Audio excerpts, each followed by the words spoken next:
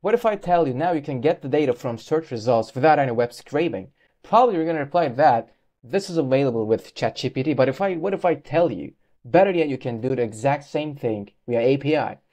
That will be revolutionary. OpenAI is actually planning to release the API that allows you to do a search on web results via API, but Gemini got the first place in this race. Right now, so Gemini with the latest update is able to get the data from search results and leaving you with the plate full of data from the search results without any hassle of you trying to scrape the data from websites in your search result.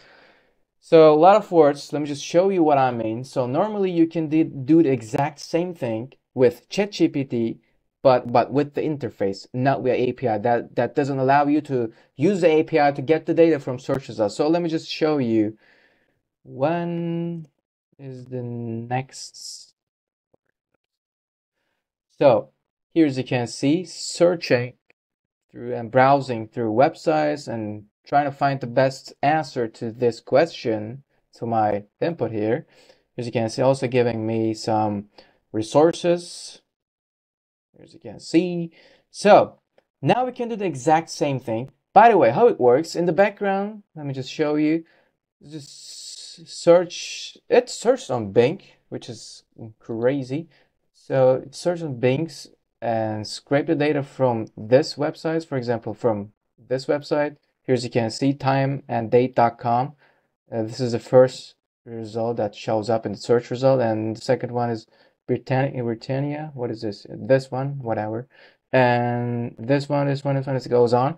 So basically, just get the search results and scrape the data from these websites to get the most relative answer to your input. So this is not available right now with ChatGPT's API, but whenever it's online, whenever it's available, that will be revolutionary in the beginning, like I said in the beginning of this video. However, now we can do the exact same thing. Not the exact same thing, because Gemini works in a different way than ChatGPT, because let me just show you what I mean. So this is Gemini, and you can find a link of this Colab notebook in the description of this video. So I will be setting up, I will be basically downloading some models and just making my environment ready for the Gemini 2 Flash. So this is 2.0 Flash experimental model. You need to get the paid API account, which is, I don't think it's that pricey. Let me just show you the prices. So 13 cents per million tokens, which is basically free, kind of free. So you can easily set up a Google Cloud billing account to connect these two and get your API keys from Google AI Studio. Let me just show you two. There you go. This is Google AI Studio. Where you can get your API keys here. Boom.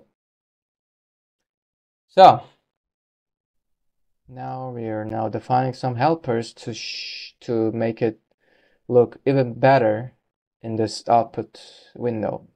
Whenever I click that button here, it will be showing me some interface. I coded this interface. You can easily change it, modify it. So let me just input my own prompt. I'll be using the exact same prompt that I used in ChatGPT. So now it's the function of Google search is running in the background and just browsing the websites and shows me the data. So next solar eclipse, blah blah blah, and also gives me resources, websites. I can also ask like that.